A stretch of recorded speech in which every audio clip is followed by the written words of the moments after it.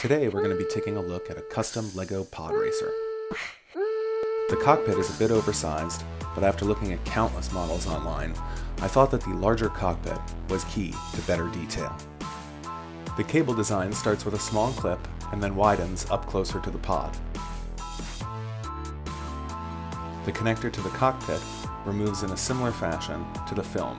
The engines use parts from the original LEGO Podracer set, as well as tire pieces and some traditional bricks to complete the look. My favorite part of the build was the use of blue flames for, as Liam calls it, the purple lasers between the engines.